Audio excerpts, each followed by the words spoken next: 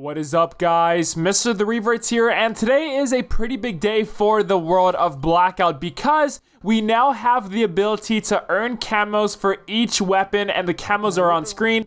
They're Grassland, Desert Fox, Coral Panther, Radar, Roll, Urban, Platoon, Frost, Blue Tiger, Fast Times, Red Oyster, Stealth Hex, Yacht Club, Infiltrator, and then of course Gold, Diamond, and then Dark Matter. Now guys, the way you unlock these camos are by collecting these paint cans, and they're going to be on screen for you guys right here, and these can be found all over the Blackout map. Most of them can be found though on the streets, which is what I'm doing right here in the gameplay, and within this one game I was able to find a total of 11 cans, again just by driving all around the roads. I'm pretty sure Treyarch did not intend for this to happen. I'm pretty sure they did not mean to have all of these paint cans spawn on the roads here, so I think that's gonna probably get nerfed a little bit in the next update here.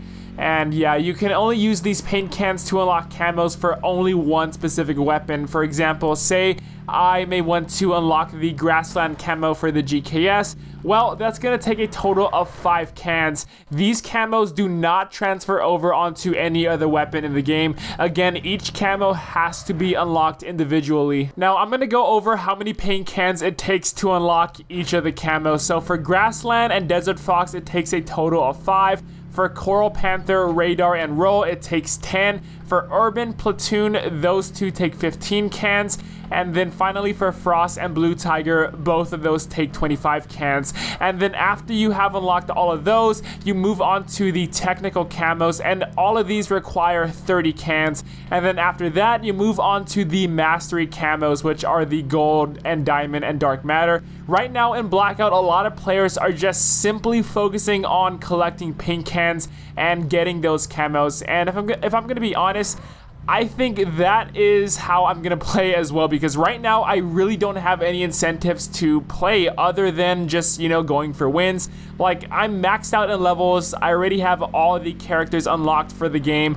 Like, the only thing I need to do right now is just get the camo. So for those of you guys who, you know, maybe just casual players who don't really care about this all too much, or are just looking to have some fun, this could be an issue to some of you guys, but please tell me down below in the comments your thoughts about this new system. I personally don't have an issue with it.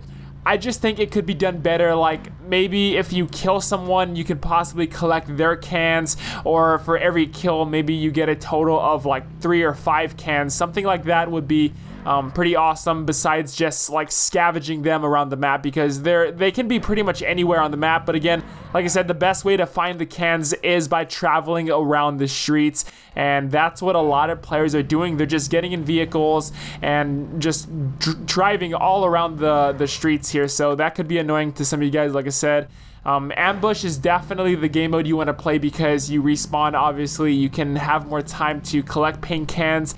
And yeah, that's my thoughts, guys. I don't have an issue with it. I just think it could be done better by maybe getting more cans for kills, that kind of stuff.